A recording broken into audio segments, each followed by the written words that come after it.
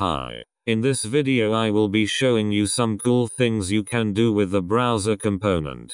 I will be starting a new series titled Wappler Weekly Tips. If you are interested in those kinds of videos, subscribe and turn on post notifications so you don't miss the next tip.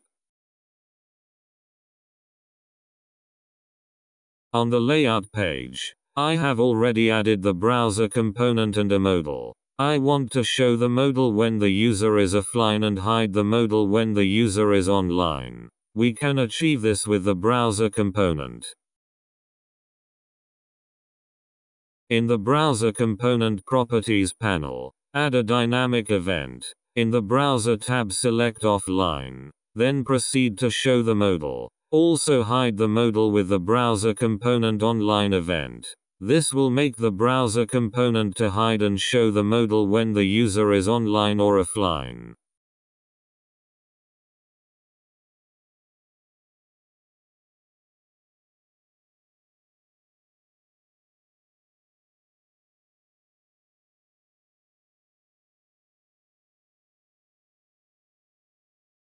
Let's preview the page.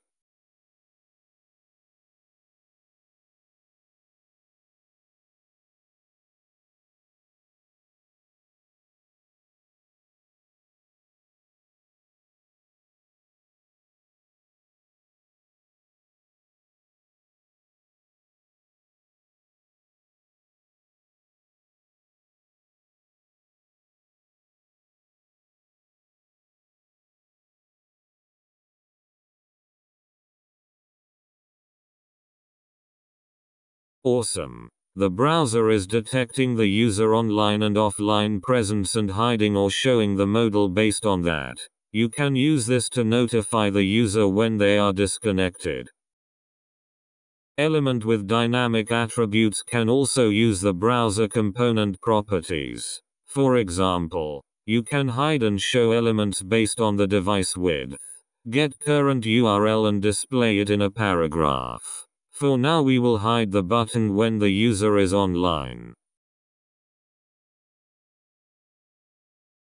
Awesome. We can also check if the user leaves the page and perform actions based on that. The action will trigger as soon as the user leaves the page. We will use the visibility change dynamic event to achieve this.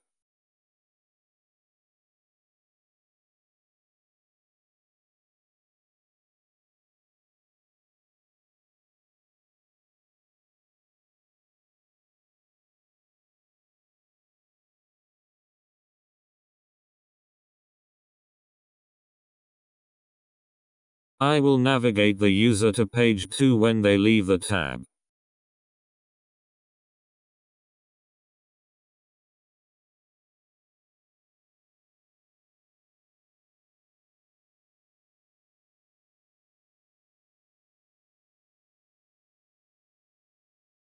Awesome. You will notice the action triggers as soon as we left the page.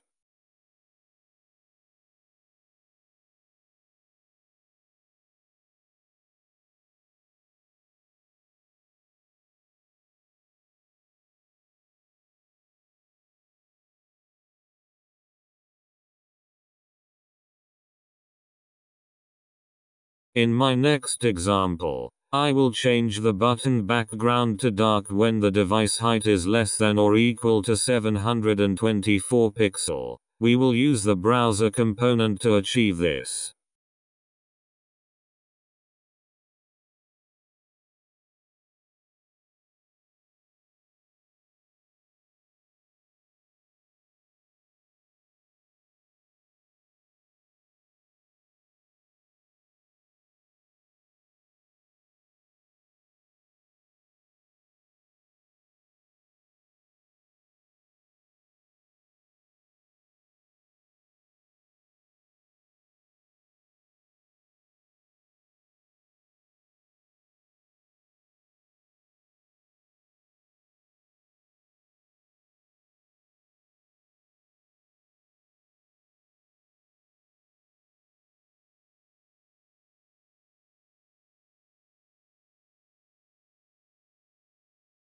Awesome. The button background color changed based on the Bootstrap CSS class we set.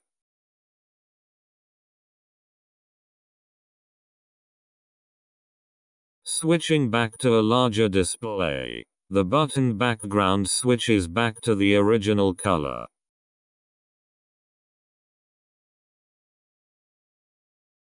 Apart from navigating to other pages or copying text to clipboard, now you know other fancy things you can do with the browser component. But that's not all. I recommend you try new things with the browser component in order to know what may be useful in other use cases. That will be all for this video. Subscribe if you haven't. Use the comment to request a topic you would like me to cover and like this video if you enjoyed it. Thank you.